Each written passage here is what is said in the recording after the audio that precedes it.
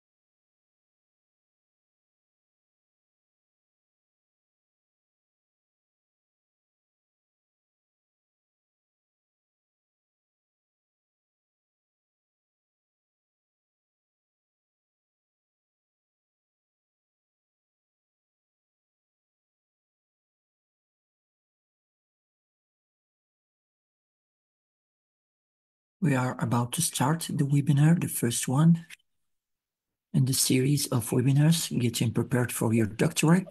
Few minutes and we will start. Thank you.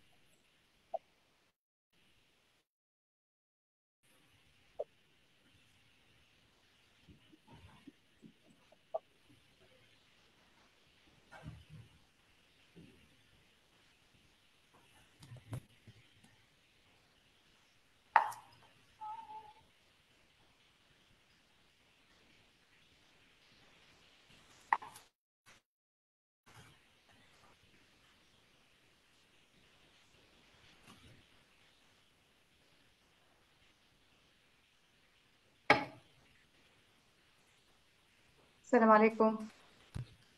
Welcome each and everyone. So Dr. Aish, you could start. Assalamu alaikum. Alaikum assalam wa rahmatullahi wa barakatuh.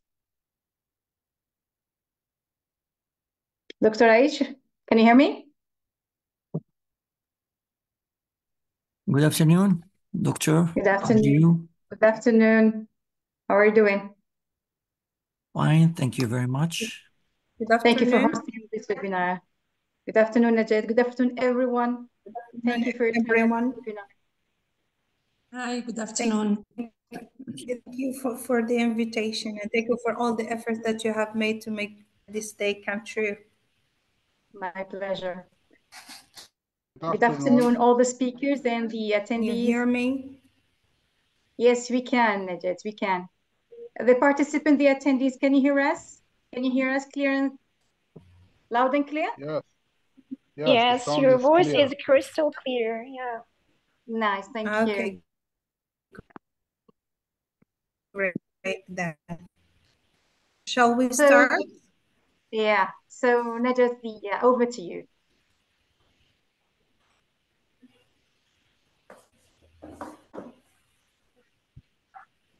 Najat, over to you.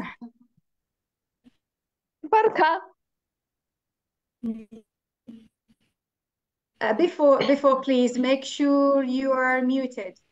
Please make sure you're muted, your mics are off. Please.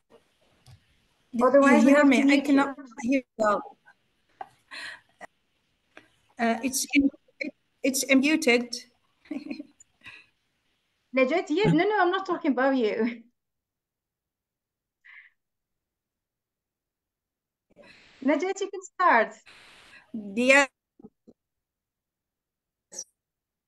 Yeah. Okay. That well. This is why I'm asking before I start. Thank you so much. course. Thank you so much, everyone, for being with us this afternoon. We are so happy to host this webinar called Getting Prepared for Your Doctorate, Tips and Strategies for Success. This webinar is organized by the Arabic Democratic Center in Germany, the University of Benghazi in Libya, the EDRI Services, Massa School, and the EFL Algeria. We are so glad to have this number of participants to share with us their knowledge, the tools, the questions, and also be pleased to have the speakers. I can see the names: Nadia Idri, Mohammed Malouk, Halima Benzouk, and Tariq Assasi, Amal bin Yahya. This webinar is coordinated by Najat Khaniwi and Fuzia Rawaf. So before we start this session, we invite all participants to shut down their microphones. If they want to open their cameras, maybe for a snapshot of the screen for their memories. And we will let everyone to ask at the end of this session to ask directly by activating the microphone or by writing in the chat box below. So please Be focused, listen well, take notes, and prepare questions at the end of the session. The mic and the floor is yours, Dr. Fuzia. You are welcome. Thank you so much, Dr. Aish. Thank you for hosting this webinar, and thank you for your efforts you devoted with me. I'm so sorry for tiring you so much, but I'd like to ask for a favor, Dr. Aish, if possible. Sorry? Can you hear me? Can I ask for a favor? Yes, come on. Could you allow more than 100 people? Because many people are contacting me, they cannot join. Sorry, but joining the webinar is free, and it depends on the settings of each one computer. So the platform is allowing anyone who got the link to the room, so it just click on it and he will or Yes, she I will know. be in the room. Zoom can welcome more than 100 people? I don't think so. It's the limit. Wow. Sorry for This the interruption, but But maybe they didn't register, so they no, don't have the sorry, but passcode in order to. they can follow the webinar on our page on the Arabic Democratic Center because it's broadcasted it's live? live. Yes. Yes, Okay. I will give the link so you can transmit it to Yes. the others. It's okay. I will inform them. Then thank you. Thank you so much. So Najas, the floor is yours. Over to you. Okay. Welcome, everyone, and thank you for joining us today. My name is Dr. Najat Khannewi, and I'm thrilled to be your host today with Dr. Ruwag for this informative webinar on ACEN, the journey to the doctoral entrance exam. Special thanks first go to the Arabic Democratic Center for sponsoring this event and making it come true.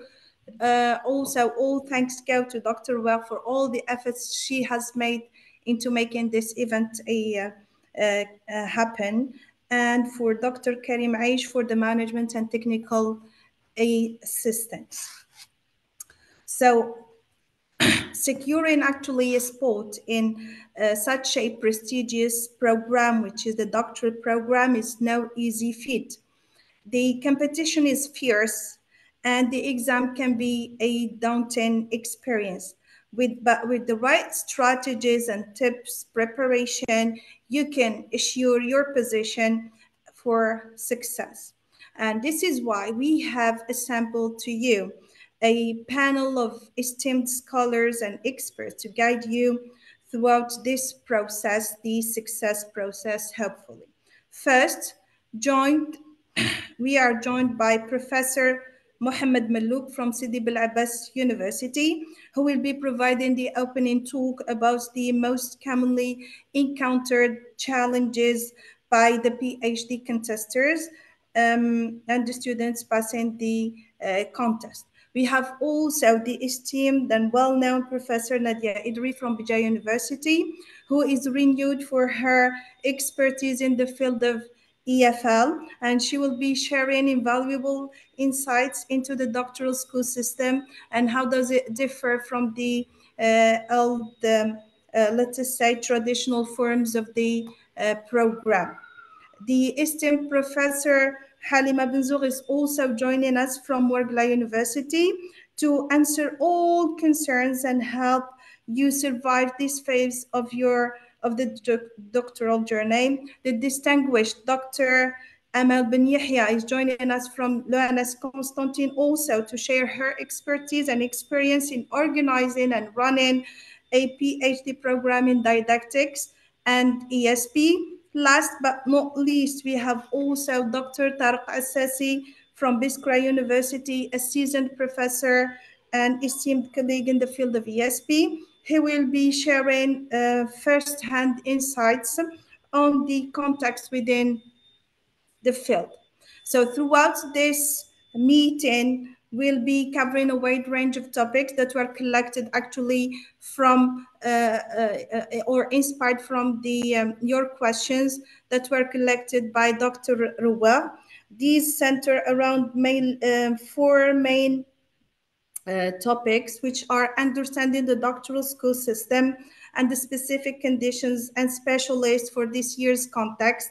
Second, some proven strategies, preparation strategies for optimal performance within the context, some strategies for writing and compiling a well-structured essay, and some techniques to convince the examiner and showcase your abilities within the context.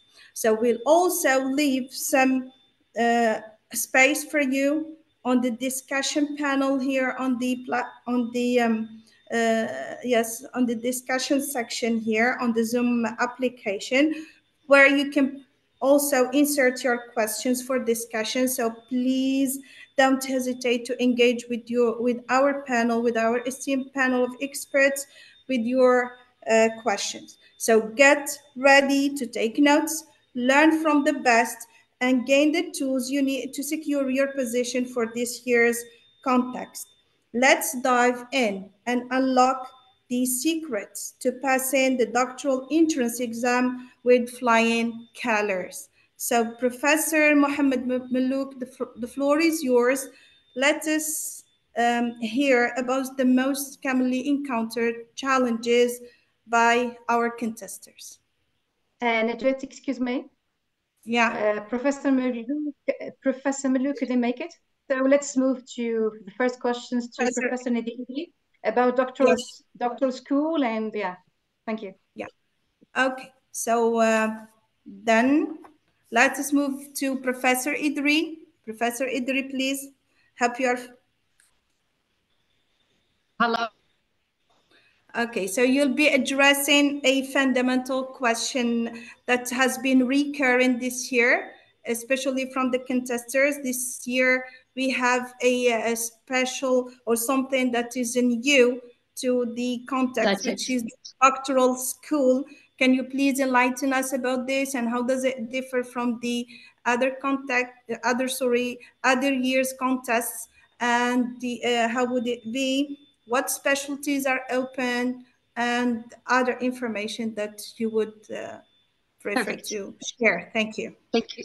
Thank you very much. Assalamu alaikum wa Jumu'ah Mubarakah for everybody. So I would like first to thank the Arabic Democratic Center and all the organizers, EG Services and EFL Algeria and the University of Benghazi for organizing such a very interesting webinar, which might really serve hundreds of students around the country.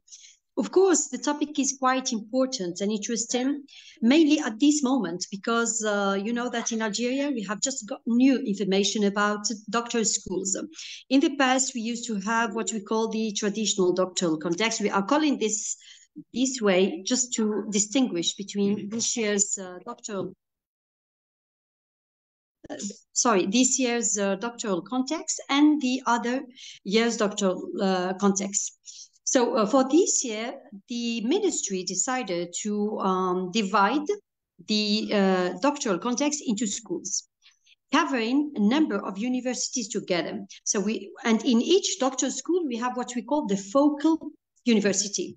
The focal university generally is already designed by the ministry. For example, if we take the focal university is Tizi Ouzou. So we have the universities Tizi Ouzou, we have the universities Tizi Ouzou, Béjaïa, and Bouira. But if we take Algiers, we have more than 6 or 7. I do not remember the names of all the universities, but the list is already existent for the universities that are joining the focal point, which is the voice okay? Because I see many comments saying that this voice is not. Do you hear me? No, we can hear you. We can hear you. It's clear. For me, I can hear. It's vital clear. Very good, because I see many comments saying that I can't hear. So please, those who don't hear, who are not able to hear me, can just check their phones or their computers. So for the focal points, until now, we still do not know how the context is going to take place, but when and how, because in the past, we used to have every university needs to take the dates. We have a period of time where we can take the contest. But for this year, I think that we need to think about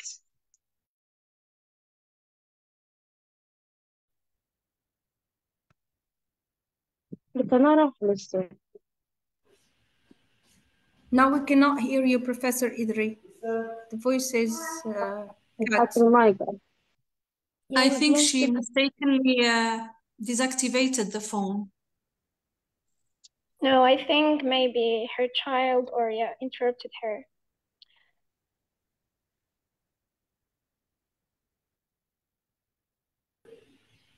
I am sorry. I needed to have some quiet. Okay. So, well, I go back to the idea of the focal point. So we still do not know how the organization will be made. But what is true is that this year, the information I can give you is about the number of positions or the number of places for each university. For example, if we take the University of Bejaya, we have 21, University of Tizi Ouzou, 12. It's better than last year. For last year, for University of Bejaya, we got only five candidates to get. So what we did, we are supposed to create specialties, because I got a question here about what are the specialties. In order to know what specialty exists in each university, you need to check the masters of that university, because there is a condition this year.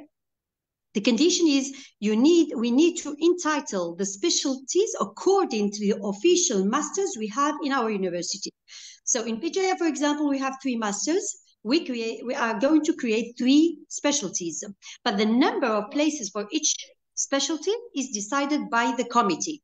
So we have what we call the CFD, le Comité de Formation Doctorale, which is already existent by the most ranked teachers in each university, in each department, in each specialty. And then meetings have been made.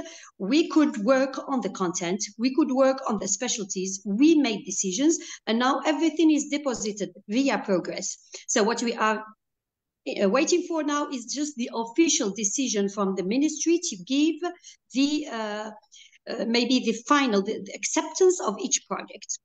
These projects are being subject of evaluation by a committee as well at a regional level.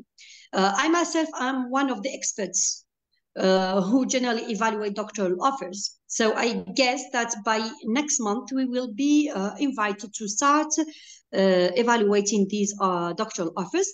But I guess most of the universities that already got the primary acceptance might have these same positions. So for you as students, in order to prepare yourself, I advise you to do the following. See what are the universities that are close to you, or the universities that you would like to study in or register in. Try to check with the students who are there to see what are the masters they have, what are the modules they have, what are the specialties and the content. From there, you can start at least being informed about the different content taught in those universities. Because logically speaking, if we are asked to take these masters as the continuity for our doctoral schools, so automatically the background is there in the master's programs. And then before talking about the books, there is no best book. There is a competence, there is skill. This is what we evaluate. So try to work out your logical way of seeing things, your critical thinking abilities, your writing abilities, and read about academic writing.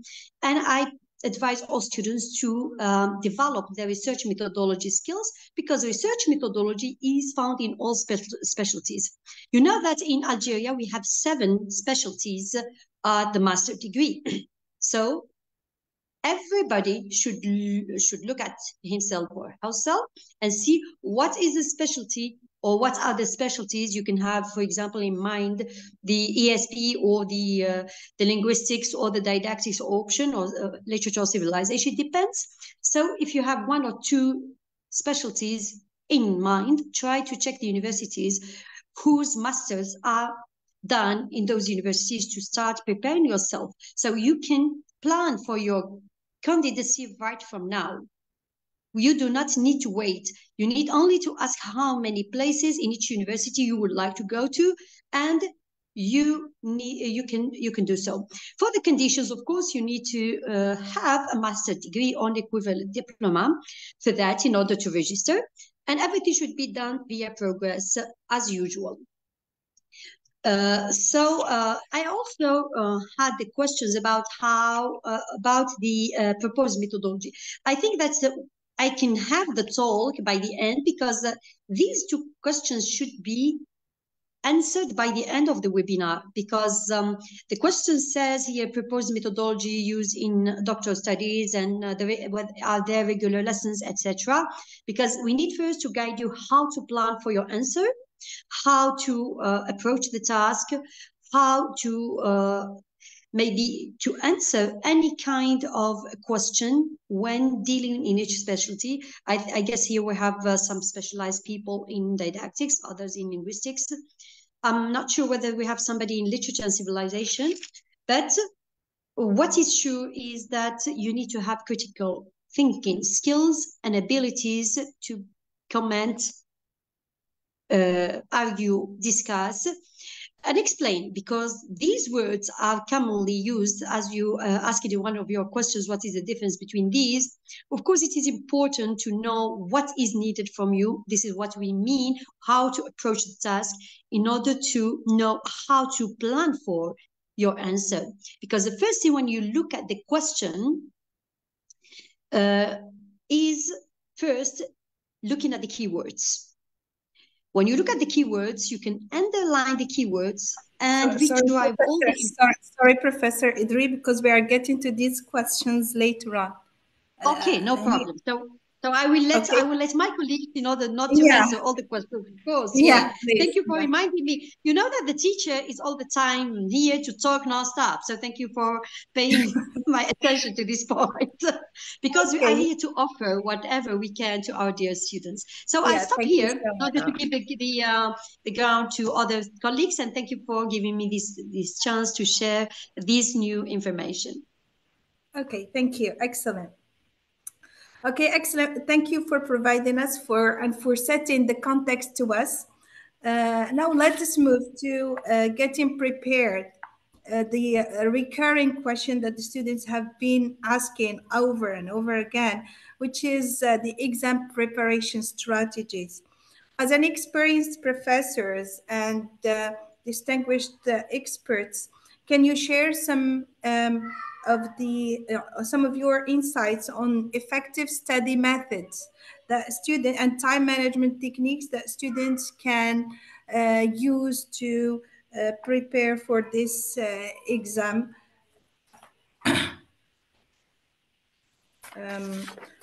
Can I address the question to Professor Benzour? Can you please answer this one? That's okay. Yeah. Okay. Assalamu alaikum. Hello, everybody.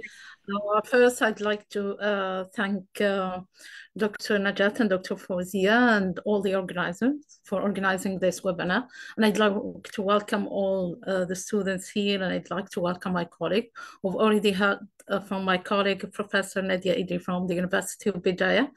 And I think she has given an idea about the doctoral school this year and how students can know about the different majors, because I know that students always, they start asking about such kind of questions. And I think even Professor Idri has already said that more details will be announced, of course, at the level of universities, because even now what we are working on I mean, the curriculum, let's say, of the doctoral, let's say, training that we have in each university. And I think Professor Idri has said something about the majors. Of course, the majors we have in each doctoral context go with the major or the master's majors we have at, for instance, here at the University of Benghazi, we have master's degree in literature, and we have also linguistics. So we will have the two, linguistics and literature. So coming back to the question given by you, Dr. Najat, concerning how to get ready for the exam, because I think that students always, they think that when they read a lot of references, so they think that they are ready. No, you have like to limit your reading list. I mean, you have to be selective as a student. I think that we have many references nowadays, and we have many online references even, and we have many even online lectures shared here on Facebook or anywhere. So the idea here is that students, they have to be selective. I mean, I have to select as a student, I have to select what I can understand. Because some students, they think that they have to learn by heart. It's okay. You can learn by heart some scientific facts, or some you can learn by heart some technical terms you have got, but don't forget that you have to understand the content you are reading. Okay, that's number one, that you have to understand this, because sometimes students really, they may have read a lot about, I don't know whether linguistics or didactics or literature or civilization, they have read a lot about the field, but when it comes to the question, I mean, they feel that they are lost, because most of the time, the day of the exam, it's their first time to guess or to test their knowledge or to test their understanding. What I should say, when you start revising, when you select, you make your own selection, okay? You have chosen, for instance, 3 references or 2 references to be read. After that, when reading and when revising, try to guess a number of questions. And then when guessing, try to answer. Sometimes it's good even to write a good answer, because sometimes even when it comes to the exams question, some students will get shocked. Why? Because maybe it will be that first time to answer. So it will be that first time to test their knowledge and understanding. So try to test your knowledge and understanding before the exam. Before the doctoral exam. I mean, try to answer that. I mean, I have an essay. Okay, how can I write? Which kind of questions I should have, or which kind of questions that may go with this content that I'm reading. 1, 2, 3, 4. I may have 4 choices. Then I will start thinking about which kind of answers or which kind of essays I should write in each choice or in each case. Then after that, I start thinking about, okay, here I have to classify 1 and 2 and 3. Here, because sometimes really some students, they fail in the exam, not because of anything, because of they misunderstand the question, really. Because the idea is that students, they should know that we have some keywords that may go with the content they have read. That's why I'm advising students not to look for many references, and not to say that, no, I don't have, I should look for more. No, I should look for more references because I have to read a lot. So, because if I read a lot, I'm sure that I can answer the exam's question in a good way. But this is not the fact that you have to know. This is not the right thing that you have to make or you have to do. What you should make here is that you have to make a list, 3 references, as I've said, or even you can choose if you have got, some lectures and you find that they are more detailed, and you can find a lot about different theories and different scholars' views. Yeah, you can read them. And then you can share your reading, by the way, with your colleagues on Facebook or Instagram or anywhere, and you can make something online. I mean, an online discussion or an online, let's say, discussion on Facebook or Instagram, maybe during the summer break, yeah, discussing the content of the reading materials you have got. And then even making a list of questions. I mean, you get, okay, I'm guessing that here I have a list of 3 questions. My colleague may have a list of 4. And then we may discuss the answers we should give in each case, or we should write in each case, really. Because really some students, they think that, because I've got one of the questions is that How can I look for good references concerning linguistics or didactics or, I don't know, literature or civilization? No, we have many, I think, online. We have many references, we have many reading materials, but you have just to be selective, that's all. I mean, choose what you can understand. Because sometimes really they start reading books that they cannot understand. No, choose the things, choose the reading, materials that you as a student, you can understand. And when you understand it, you can get which kind of questions you can have in this case, because your task is not just reading. You have to use your critical mind. You have to use your critical thinking and analytical skills. That's one of the keys, by the way, how to succeed in answering the exam's question, is that when revising, starting from, the stage of revision of the reading materials you have got, at that moment, you should start thinking about which kind of questions you have got.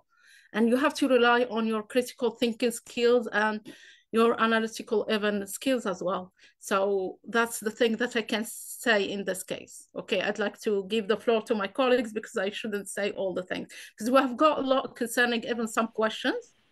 And I think that we still have time for the other questions. That's why I don't like to move to other things. Yes, please. How to answer. Forward. So that yeah, wonderful. That gives you have given us actually a good understanding of what to expect and how to deal with that. Now let us dive into the writing and formatting of the exam response itself, the answer itself, how to structure the essay itself. And one of the key questions that we have received actually is about the difference. The different instructional words that we usually use in the exam questions, 3 basic terms: discuss, comment, and argue. Dr. Amal Ben Yahya, please, can you please enlighten us about the difference? Can you explain to us the difference between these 3 terms, and how an understanding of this can help us in answering the asked questions or the contest questions, please. The floor is yours. Yeah. Yes, thank you so much, dear colleague. Well, first of all, I'd like to thank the organizers of this webinar, the Arabic Democratic Center, University of Benghazi, Massa School, and all the organizers, my dear colleague Fouzia Rouar, Dr. Najat Khaniwi for moderating the webinar, and my dear esteemed colleagues who are sharing their knowledge and experience in organizing and running doctorate programs, Professor Idri, Professor Benzough, Dr. Assasi. I hope I didn't forget other colleagues. Well, concerning your question, yes, generally in doctorate contests, we tend to give general questions. So it's not specific questions that we ask because we take into consideration that the participants in these doctorate contests will be from different universities, and it's a national contest. So students are allowed to participate in any university. Of course, the university which is nearer to them, but they have the right to participate at any university. It's a national exam. So generally in these contests, we do not give specific questions. So they are general statements on which we ask students to reflect on. So whether we say discuss or comment or argue, for me, it's one, they mean the same thing. Reflect on this statement. What do you know about this topic? What do you know about this problem?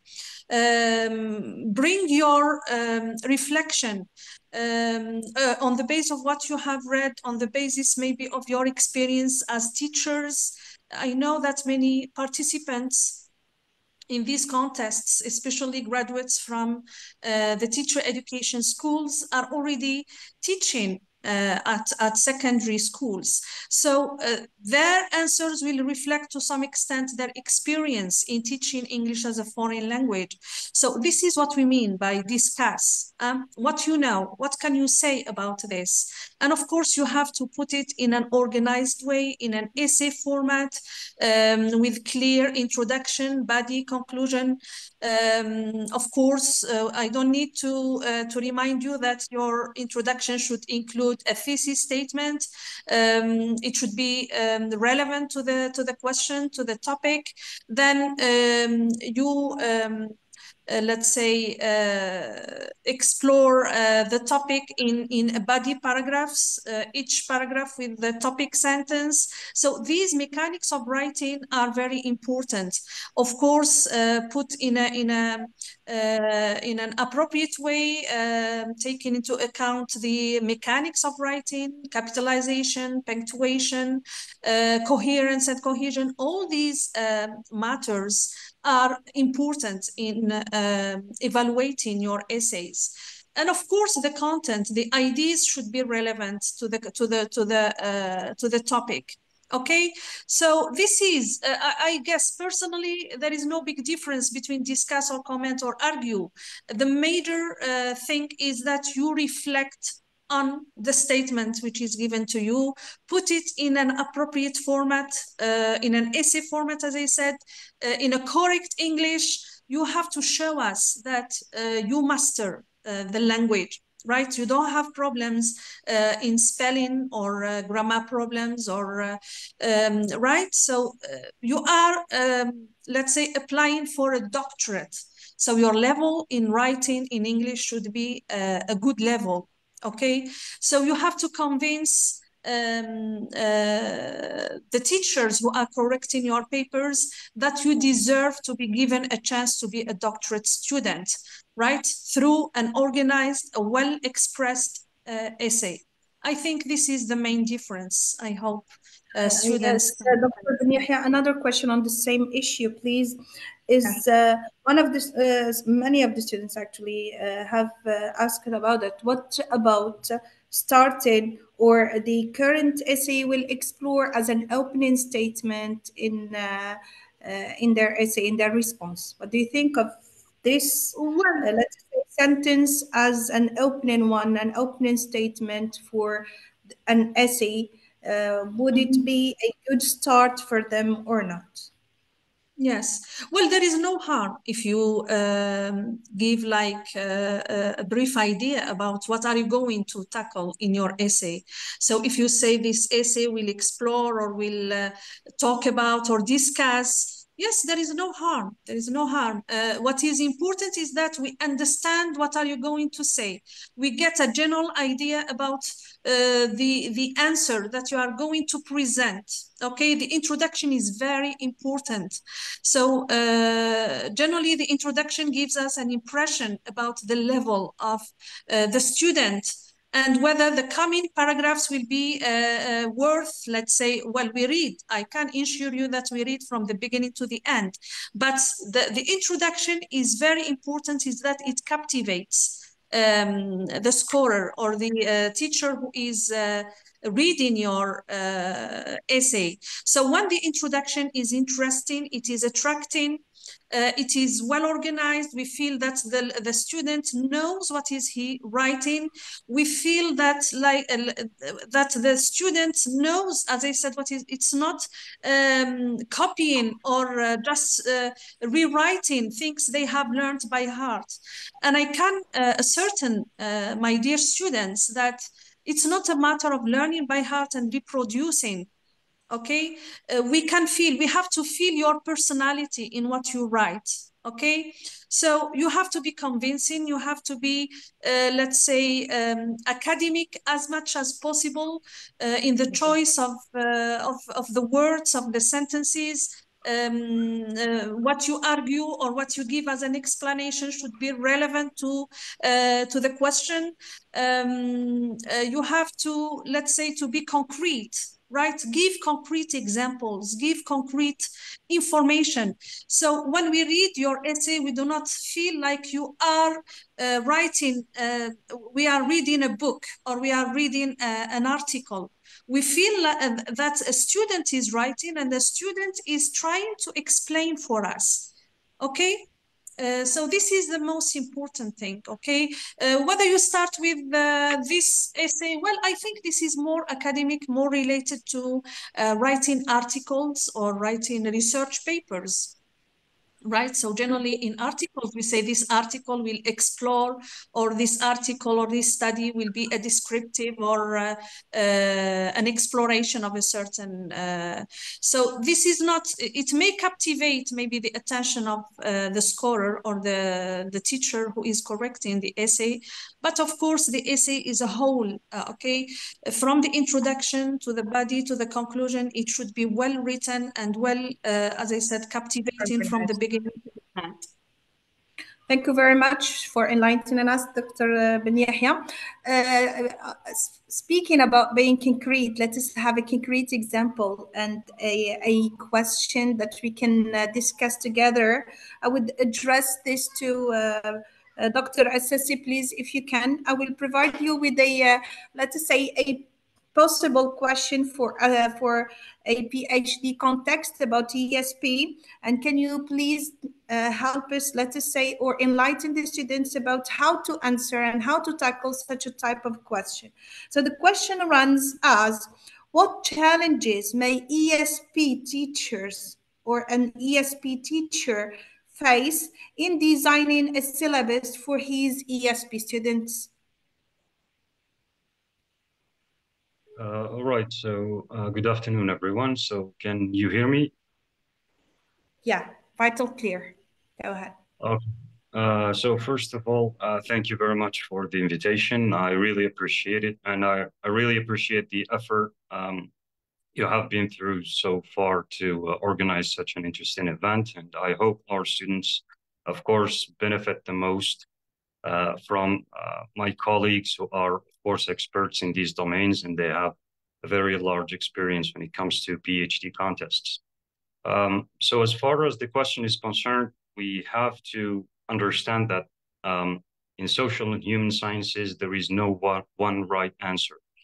And concerning the challenges ESP teachers face, if we may take the Algerian context, for example, we can find that there are a few issues with understanding the concept of ESP and the application of ESP in specific domains, of course. As far as the answer, we may understand that writing for a PhD contest is quite similar to writing a research paper, be it an article or a chapter in a book, or even like answering for an exam. But still, it is academic. So we have to consider the academic side or academic writing in this case. So when we take a look at the problem itself, it means when we discuss, because any piece of writing in academia begins with a problem. So the problem is what kind of problems or challenges ESP teachers face when they design courses. We always tend to begin writing these essays with clarifying the problem or saying that the problem came from a very specific background, because problems do not occur like out of nowhere. The problems occur because they have a background. It means that there are a few issues that have been faced, so we reach this issue or this big problem. So when we begin writing any essay, we have to consider the structure of the essay, which is quite important, of course. And when we take a closer look at the question in the PhD contest, it can be a quote, it can be a direct question, of course, with one final word at the end of the question saying discuss, elaborate, argue, etc. So as far as this question is concerned, there might be a slight difference between arguing, clarifying, or discussing. If you are asked, of course, to elaborate, here you may have to explain. You may have to provide let's say, contextual data. You may have to provide examples, because your job when you explain is to provide simplified information about a complex issue or a complex topic. As an example, as you have said, when we talk about teacher training or what are the main problems faced by ESP teachers in teaching ESP, we have to consider a wider issue, which is who should teach the ESP course. Because here, this is a huge problem that if I am asked in a PhD contest to elaborate or to explain, I have to take this huge issue, huge problem, and divide it into small problems, try to explain it.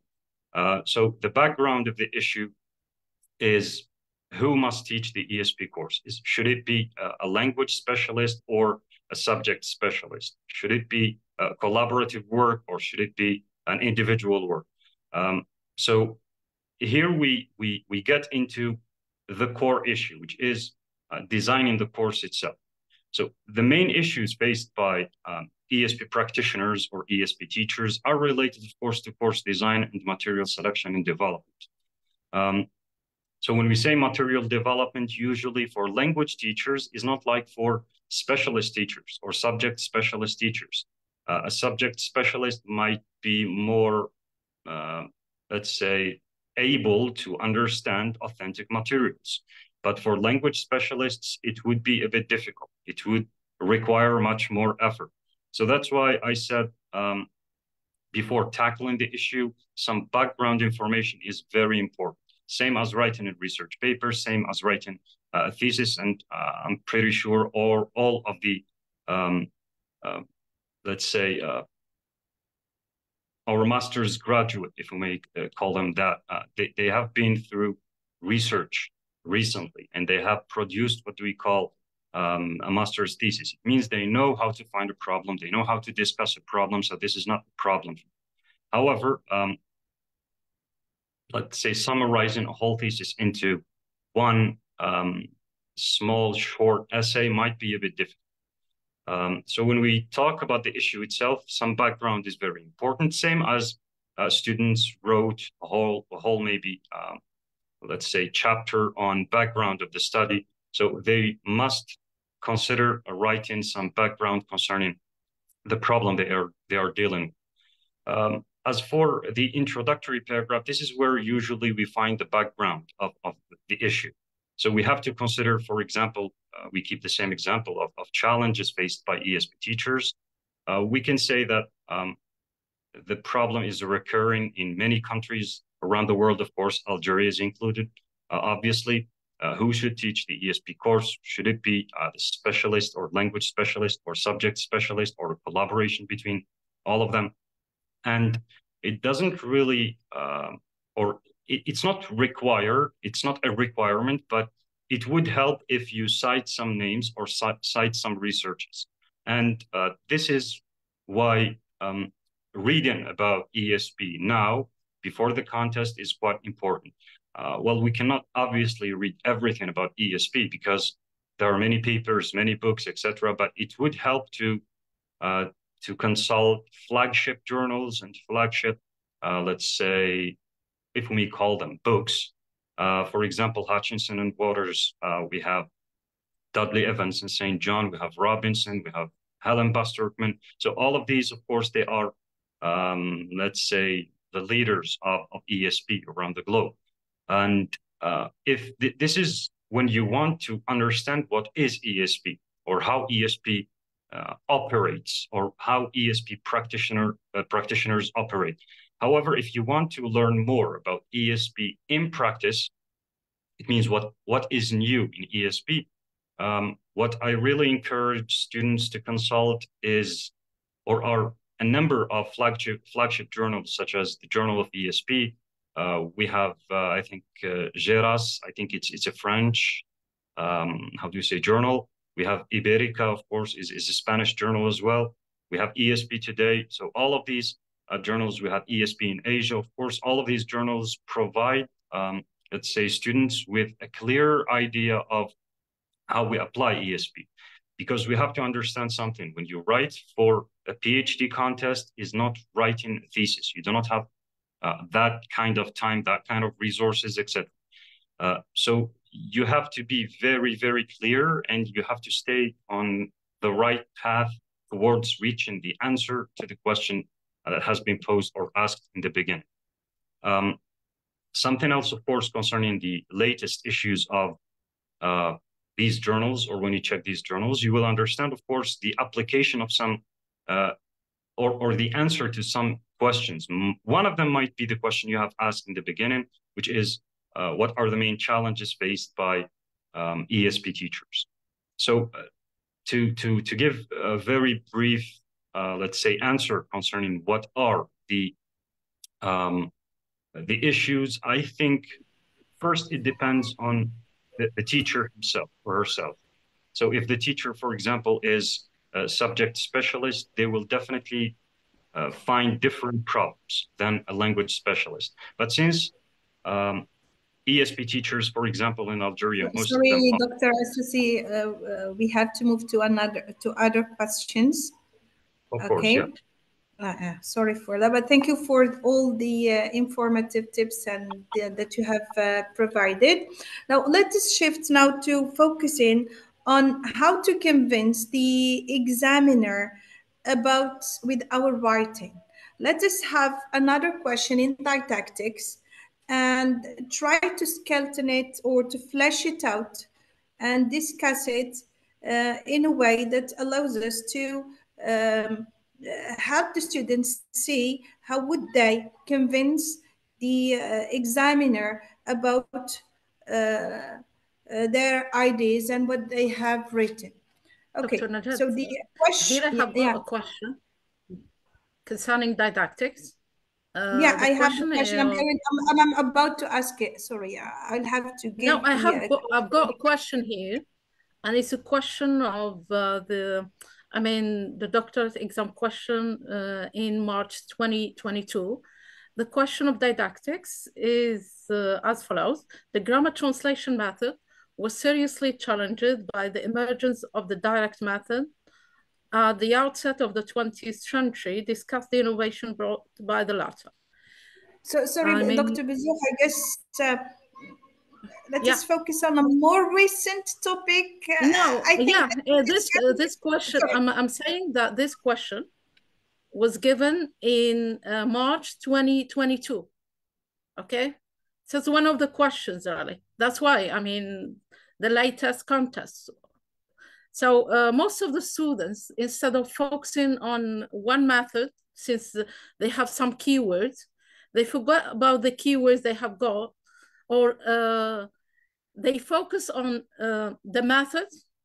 They think that the question is about the grammar, the main similarities and differences between grammar translation method and the direct method. But the question is about the direct method. It's the answer of this question should be in an essay or classification essay, in which the students should, let's say, classify or mention the main characteristics of the direct method. And many students at that time, in March 2022, they were like, they were misled by the phrase or the grammar translation method. And instead of focusing on the direct method, they started tackling the differences and similarities between the grammar translation method and the direct method. And here, a key that I have, one thing that I want to say, or I have to highlight here, that students, they have to highlight or they have to know the keywords of the question. But at the same time, they shouldn't be misled by some keywords, because sometimes some students, they think because maybe of some psychological factors like fear or stress, they get lost. So instead of answering the question as it is, they add more things, because coming back to the question concerning which kind of references student they have to read, because sometimes they think that since it is doctorate exam question, they have to mention many things and they have to mention a lot. So sometimes the question is easy, but some students, they think that the question, since it is a doctorate exam, the question must be difficult. And that's why they start adding more details that are not required. So in this question, really, So the question is so clear, it's so easy, it's classification essay, it's about the known teaching methods, all we know in the field of teaching English as a foreign language. And I think students, at that time, really many of them, they knew the answer, but because of fear and stress, they got lost. And instead of writing classification essay, they wrote about the main differences and similarities between the grammar translation method and the direct method. But in this essay, they should write just an introduction in which they have to give background knowledge concerning the teaching method, the known teaching method, and they should move to the thesis statement that should reflect or the outline of the essay or the body of the essay. So if I have like 4 characteristics, that I have to mention, so I say characteristic 1, 2, 3 in one statement. And then in the body of the essay, the first unit of the body should be about the first characteristic. Of course, here I should illustrate as a student, I should give more details, and I can mention some names, like names, of course, of known scholars. Going back again to the question, I have got one of the questions is that, do I need to add the list of references by the end of the essay? No, this is an essay. It's not a dissertation. It's not an article. Yeah, it's an academic work. Still we are in academia, but this is an essay, which is an answer to your exam question. So you don't need to add any list of references. Just you have to illustrate. You have to mention some names or the names of some scholars, just to say that, okay, what you are saying is true, or you have read, some references about the teaching method you are talking or you are tackling in your essay. And then the second unit will be about the second characteristic, and the third one, the third, and the fourth, and may add the fifth, I may add even. So number 6, even if students, they have got many things to say, but in this case, they have just to classify the characteristics they have got. And in this case, so in each unit, they have to give more details, more illustrations, and they have to mention some names from time to time. And then when it comes to the conclusion, they have just to restate the main idea, the thesis statement, using other words, of course, and they have to restate the strongest ideas, or this, let's say, the main characteristics they have already mentioned in the body of the essay.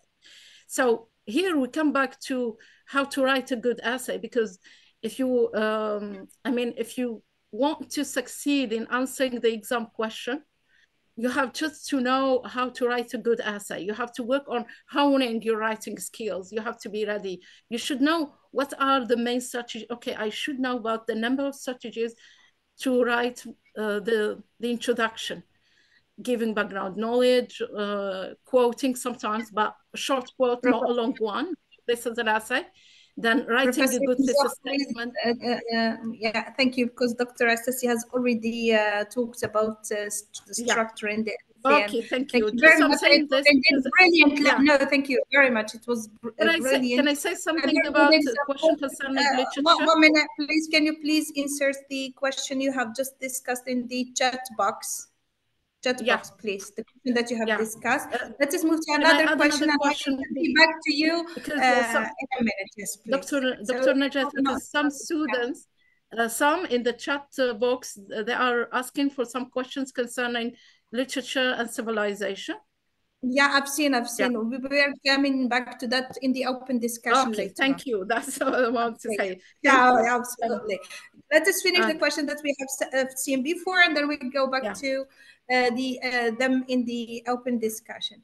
Professor Idri, please, if you're here, let me address this question to you. Still about giving examples. I have another question here. Professor Idri. I guess she left or she's not hearing. Yeah, no, I'm here. Here, I was writing.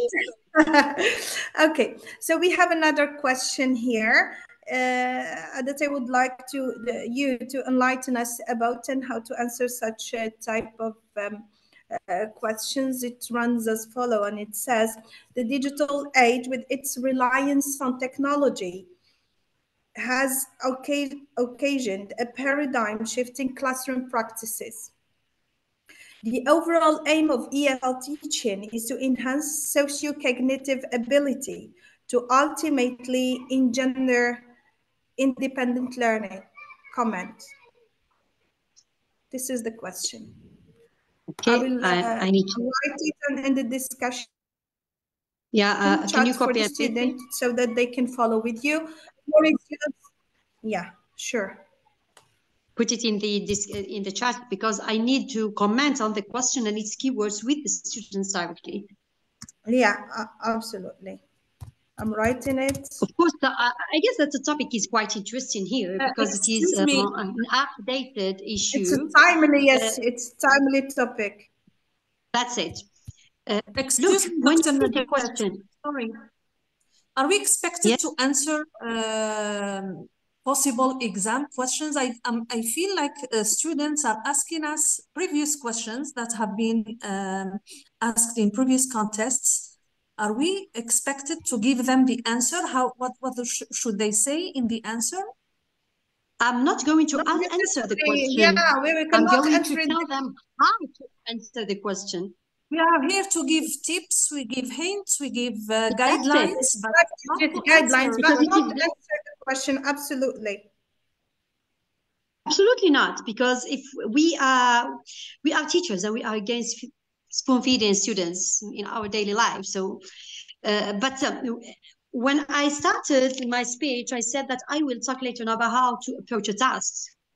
That's why absolutely. I would like to go through this question and to just pay the students' attention to the keywords. The first thing you need to read carefully the statement, because generally we can give a statement, we can give a definition, we can give an example, and we ask students to comment. For example, here you have digital age. This is a keyword, and you have a paradigm shift to classroom practices. So here you need to write this expression on the draft you have. And you speak about enhanced socio-cognitive ability. This is a socio-cognitive ability is a third keyword. And independent learning, which is related to learner autonomy. All in all, here you have four main keywords. So your work should be based on how to go from the general to specific and how to relate the digital age and technology. And I guess if you get this question, if the question is asked 2 years ago, I think the answer might be different nowadays with the AI inclusion in our teaching and learning practices. So you need to talk about the technology and the digital age, and as in your introduction and thesis statement, and you need to relate it to how classroom practices are changing accordingly. And of course, you need to talk about the relationship between these two from the literature that you already have in mind, because you are not supposed to create new knowledge, because research starts by being consumers of knowledge first. So when you make a link between this technology and the classroom practices, which we find that they are changing over time because of the ever evolution of this technology. So what do we need to do next? So there is a problematic here. We need to relate it to teaching methodologies, and the teaching methodology is already given in this question, which is a socio-cognitive approach. So the approach you need to talk about is a socio-cognitive approach in order to develop the socio-cognitive competence in the learner. Why? For the sole reason to encourage learners to be autonomous, and for the sake of autonomous learning and independent learning. And in each space, you need to give some references or authors who worked on the theme, and you conclude by making a link between all these elements together and prospects for the future, and you can even add a personal view at the end in your conclusion. So all in all, this is the way you need to organize your essay, because it is an essay. It is not an article for publication, as Dr. Amal Ben Yahya said. So all in all, in brief, so this should be done as a draft. You plan for your answer, and you start taking the paragraph by paragraph to see how to develop. And remember that in each paragraph, you need to have your topic sentence and main idea and supporting ideas. You need to have a thesis statement in your introduction and your concluding sentence in your conclusion. If anyone okay, so I do not want to take more time. Thank you, Professor Idri. Actually, it was really insightful. Sorry, Dr. Ben Yahya, please, can you comment on the same question? How would you approach it yourself if you were a student? Let us put ourselves in the shoes of the students. If you were a student this time, passing the context, how would you approach the same question, please? Would you go the same way as Professor Idri, or is there another venue for tackling the same question? How would you convince me, let's say, as a, or another one, a more experienced one, because I'm the youngest here. I wouldn't compare myself to all of you, obvious. But please, can you, how would you convince an examiner with your answer, please? Yes, Dr. Najat. Well, I'm against really answering the question as a student. You should know. Not really answering it, but structuring the question. Yes, how to approach it. Maybe my answer, you should know. We have to agree on something. The essay question by nature is a subjective question type. Assessment, when we talk about assessment, the essay assessment or the essay question is subjective. It's not reliable. Why? Because maybe what a certain scholar would consider as a good answer may not be the same as another scholar. Okay, so even if I give you the answer, I answer the question, I give you the answer, you learn it by heart, maybe you won't get a good score. So it's not really a matter of how should we answer this question. As I said, the students must show good mastery of writing, okay, writing mechanics, and then they should bring relevant ideas to the answer. Of course, we would all start from general to more specific. The introduction will introduce the topic. Sorry, would you remind me of the question, Dr. Najat? The question that they want me to answer. Sure. Yeah. So the question runs as follows. The digital age, with its reliance on technology, has occasioned a paradigm shift in classroom practices. The overall aim of EFL teaching is to enhance the socio-cognitive ability to ultimately engender independent learning. Comment. Yes. So it's clear that the focus of this question is on the advantages that technology is offering for education. How does technology enhance learners and teachers' autonomy? Okay, it's clear that the questions that we are asking now have a lot to do with the digital age, with technology, the implementation of computer-assisted learning or computer-assisted assessment. So students have to focus on these topics. They are very common nowadays. And expect to get maybe questions related or in this sense. So for the question you have just asked, it's related to the importance of technology in the EFL classroom. Okay, from a teacher side and from a learner part also.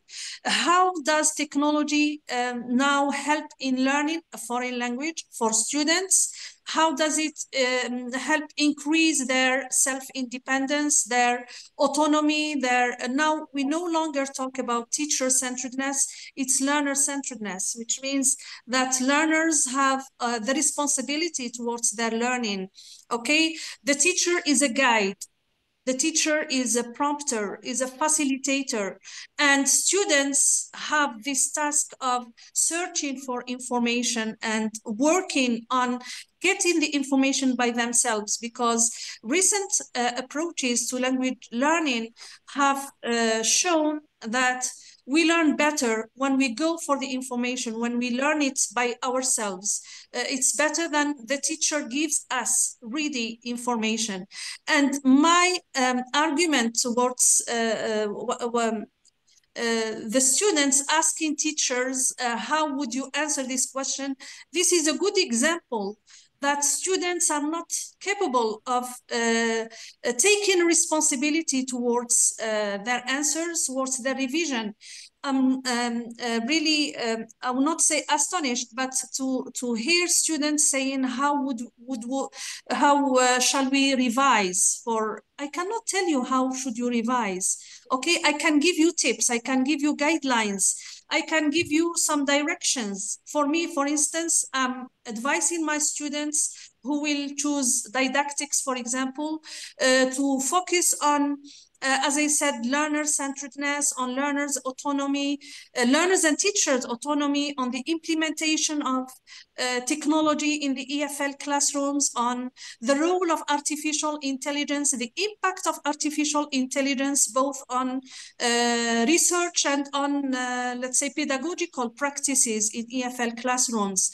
So go to this sense, right? Most questions, I'm sure, will tackle, let's say, recent concerns. Okay, now AI is endeavoring, it is present everywhere. So you have to prepare something on the role of AI, and how does AI influence positively or negatively the teaching and learning practices in EFL classrooms. So it's in this sense that the answer to this question will go.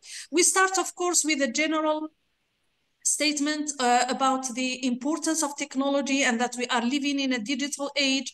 It's inevitable that technology is used everywhere, okay? In teaching, in learning, in preparing projects, in doing research, it's always there. And then tackle the advantages that technology and digital devices are offering for teachers and learners, and then conclude with a statement of that technology is good, but we have to, it's a two-edged sword, we have to direct it in the positive way.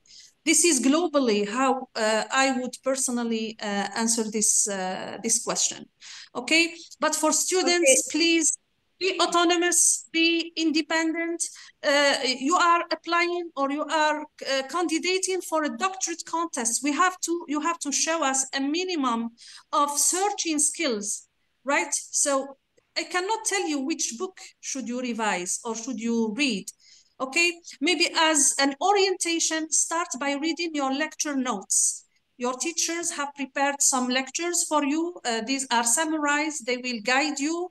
So you may start with your lectures in didactics or in ESP or in applied linguistics, and then try to reinforce. Maybe these lectures are somehow, let's say, need some updates. Try to reinforce this with up-to-date information. Now the internet gives you plenty of information. There is no problem with getting books. Don't go too much into the details. Don't read books, whole books, but get the essence, okay, about... Sorry, Dr. Baniha, because we have already talked about that. Let's move to other questions. Let me address Darka City, and I have been reading the comment that you have posted in the chat box, which I really appreciated.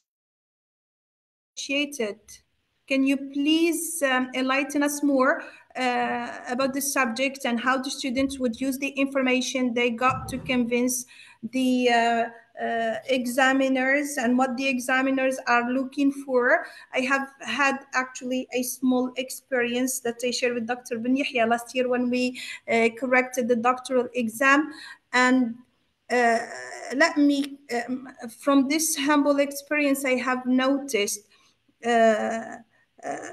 let's say that some students are really skilled at writing, but when they misunderstood, and this takes us back to Dr. Benzouk and what Dr. Idri has shared, when the student fail in understanding the question and the heart of it, even if he is an experienced writer, he would fail the exam. The same goes when the student knows or has a lot of information about this topic, but they cannot structure it in an essay.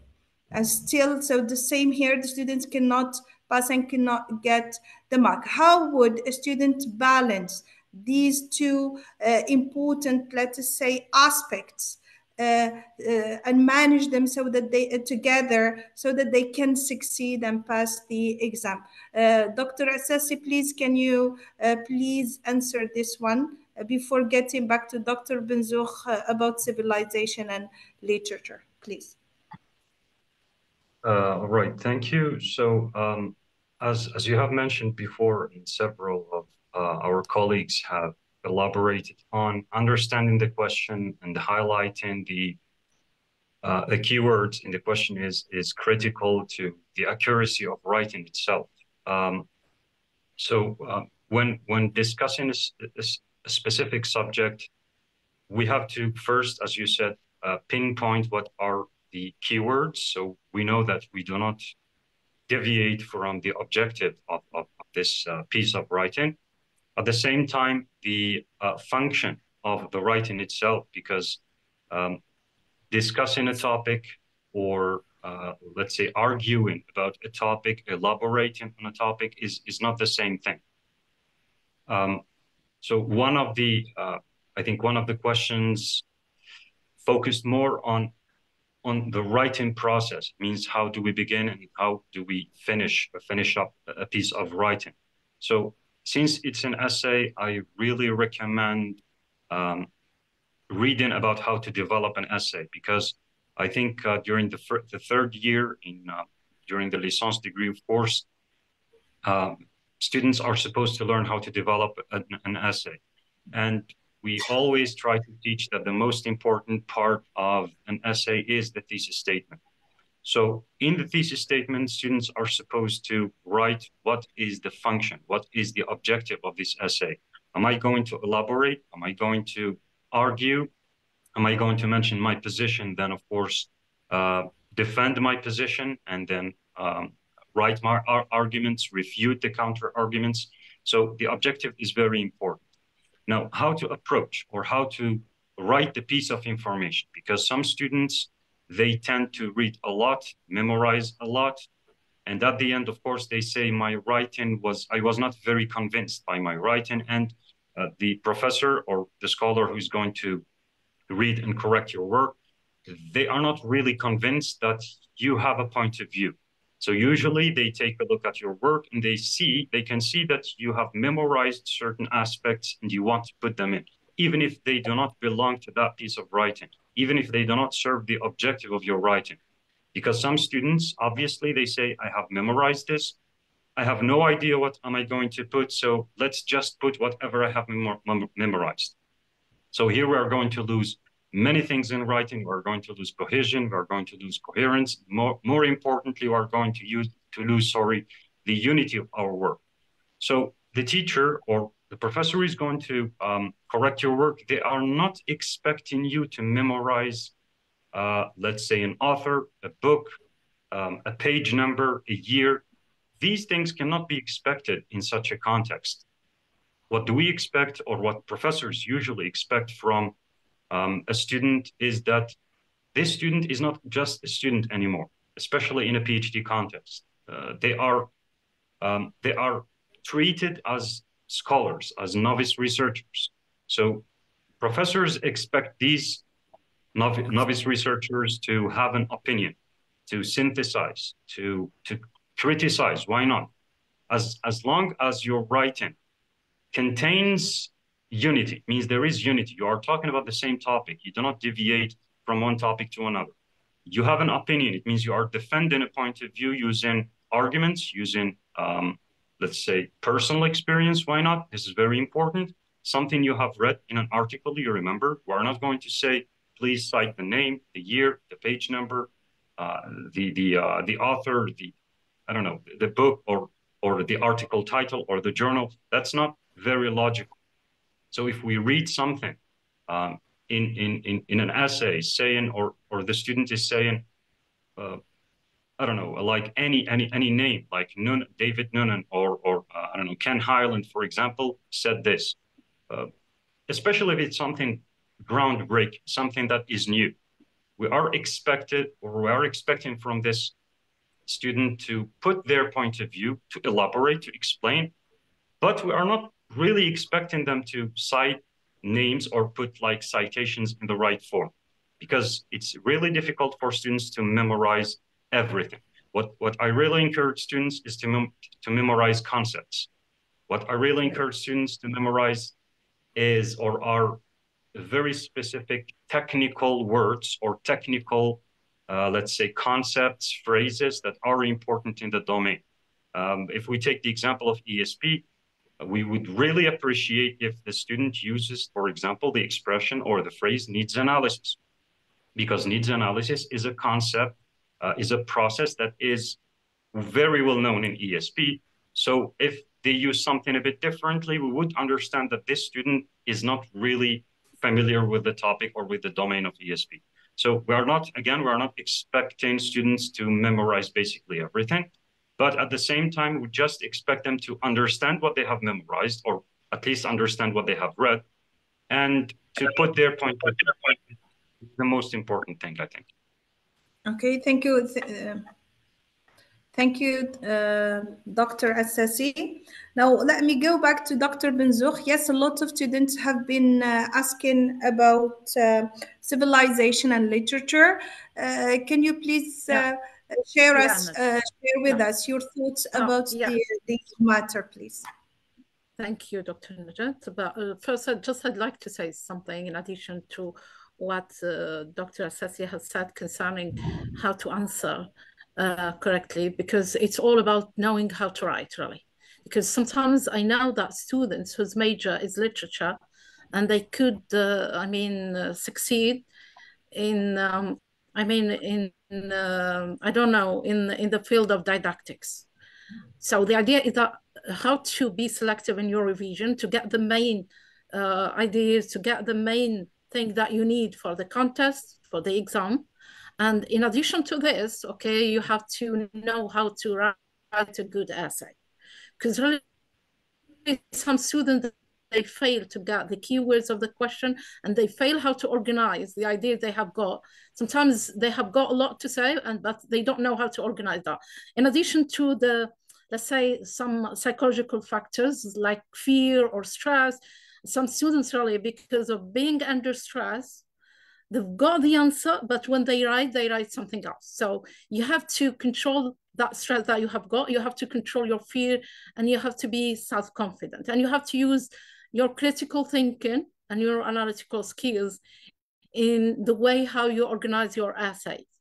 Because we as evaluators, or as like teachers, if we can say, what we should take into consideration, of course, the content, but in addition to this, the form, the way you have answered the essay, the introduction, do you have a good thesis statement, and the body of the essay, have you mentioned all the required information, and the conclusion, and the way you have concluded your essay. So you should revise, and you should be selective, because many in the chat box, they are asking about references.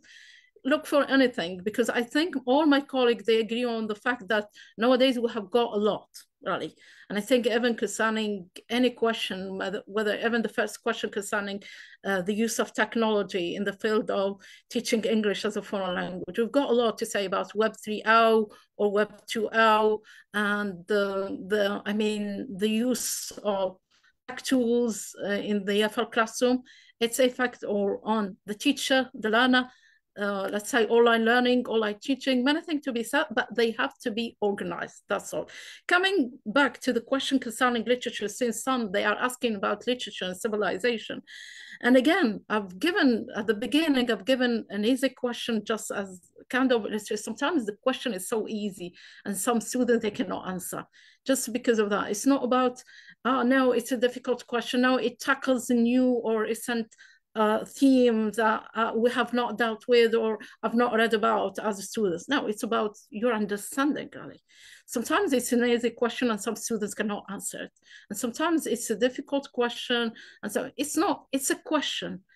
At the end, it's a question that goes with your abilities as a master student. We know that, I mean, in your license and master training years, you've got a lot concerning how to write an essay. You've got a lot concerning your major, whether it is literature, didactics, linguistics, or civilization. So you know a lot.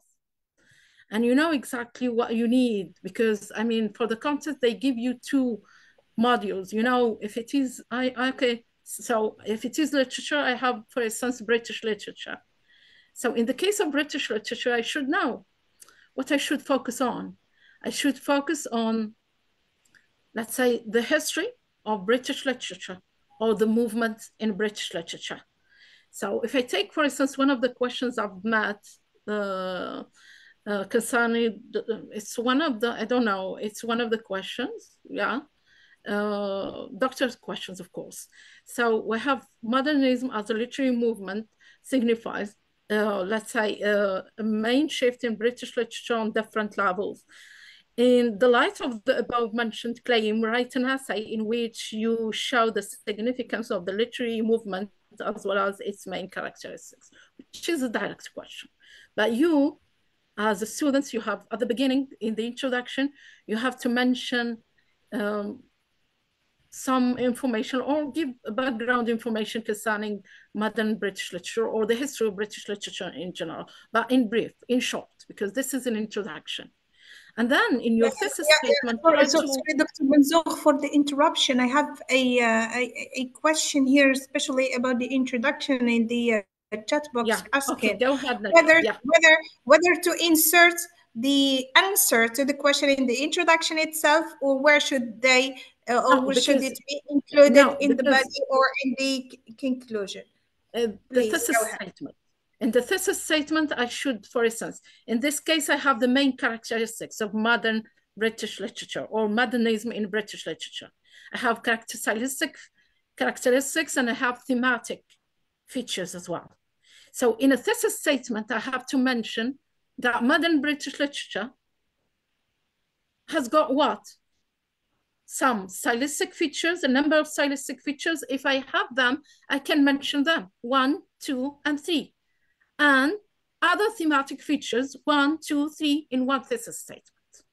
That's the way how we answer in a good way. You can mention in general thematic stylistic features, that's correct as well. But if you outline more, it's good because in this case, me as, let's say as a teacher, I was like, okay, the student really has got a good answer right from the beginning because the introduction is the gate. Okay, so if you have got a beautiful gate, I'd like to visit you. I'd like to read the essay. That's the idea that we have to focus on because sometimes some students, they don't know. They know just how to give more details. They don't know how to organize them, even because the function of the thesis statement is how to organize the outline of the essay in one statement, clear one. It can be long, it doesn't matter, but it should contain the outline of the body of the essay. Then when you go to the body, you may mention the main characteristics, let's say, of modern or modernism in British literature. You can start with stylistic features, like what we have got many, like the use of irony. Do you think, sorry, another question here, recurring one, is whether the students need to define the terms, the keywords they're referring to, or would they consider them as, let's say, already known by the examiner? By the way, one of the strategies, I think students, they all know this in their license years, that one of the strategies how to write a good introduction is defining as well. Sometimes we might define, but in short, in the introduction, because one of the strategies is giving definitions in short, okay, in brief, giving background knowledge. Let's say having sometimes but in an official exam like the doctorate exam, it's not good really to quote. I think Dr. Assassi has already said that really. We don't need long quotes. It's not a dissertation. It's not an article. You are not a researcher, but you are a future researcher. That we don't need from you to quote. Yeah, we need from you to tell us what you have got, what you have read. Because the essay in itself reflects your selection, reflects your reading selection, let's say, reflects your critical mind. That's what we need. Because I got keywords, because sometimes really some students, even in getting the keywords of the question, they get lost, because sometimes we have a term, I don't like to say term, we have a phrase, but it's not a keyword. I mean, it's not related to the content of the question. It's a misleading, let's say, term, or it's a misleading phrase. So students, they have to be careful when they start answering the question. They have to know, okay, it's a keyword that I have to include. It's a keyword, it's related to the main idea that I have to focus on. Yeah, but within the same topic that you are talking about, another question that was asked in the chat box is that if there are many characteristics of the issue, should I be selective or should I mention everything? Sure. I guess sure. There's too many of the students. You have to be, because have of course problem with selection and being selective. Yeah, because that's what I've said. I mean, the essay in itself should reflect the critical mind of the students. How can I know that this student really has used his critical thinking skills in a good way? How can I know this?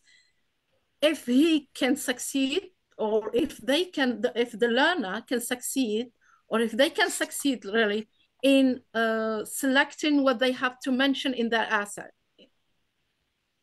So if I have many characteristics, I have to be selective. I should choose the main ones. I've already said that. You are not obliged, because I mean, in the field of literature or civilization or didactics or linguistics or any field, we know that always we have the main list and we have an additional list.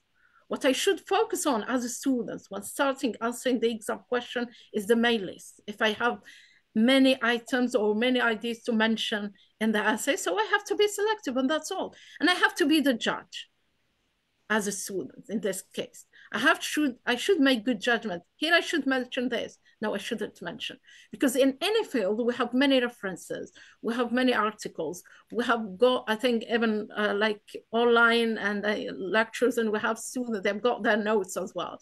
So in this case, they have just to be selective, and they have to focus on the main ideas, whether in the field of literature or civilization. And they have to highlight the keyword.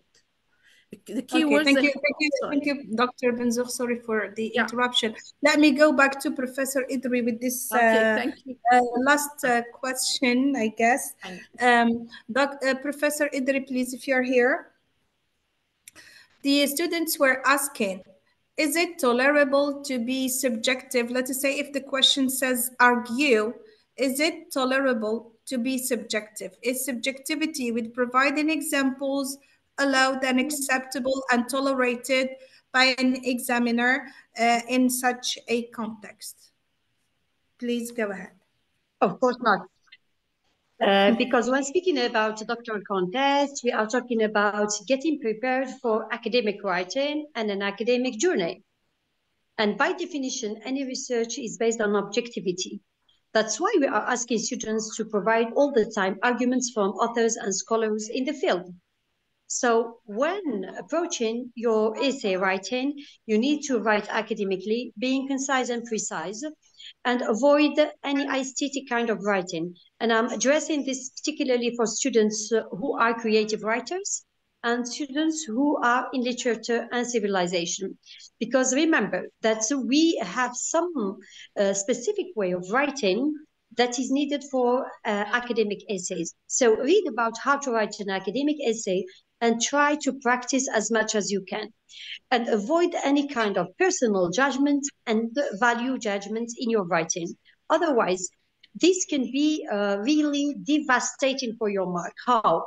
Because some of the rules in the doctoral contest is avoiding avoiding some specific signs.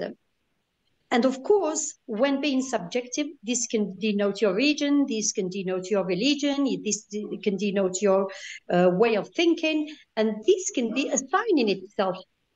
In 2018, in one of the contests, we could identify one of the figures done in one of the universities, that all students use the same figure, and figures are not accepted in an essay. So they were eliminated right from the beginning because we could not correct their papers because of the similarity that exists between the topics or between the answers. So try to be a thinker, try to opt for academic writing, and do never ever be subjective and provide value judgment statements. Anything you provide, if you have the reference, write between bracket the author and the year, without giving all the references at the end, because we know that the memory cannot be that good to give the exact reference, but at least you show that you read, that you know the authors, you know the theories, So your knowledge should be provided according to the existing literature, not according to you as a person. And this is it. Okay, Dr. Assasi, I have been reading your answer to the same question, and I don't think you share the same opinion with Professor Idri. Can you please share your thoughts with us on the same question, please? Well, it's a similar, let's say it's a similar answer, but approached differently. That's all.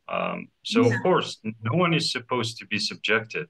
In my answer in the chat box, I said, when you provide your perspective with arguments, you are not being subjective. So we cannot say that someone who shares their perspective, because when we expect the student to synthesize, means they comment on a very specific, let's say, theory, notion, etc. Because if the question is our view, we are supposed to, or we expect the student to give their opinion. So if their opinion is backed up with let's say, evidence, with proof, with arguments, they are not being subjective. It's perfectly fine, of course, and it's highly required, actually,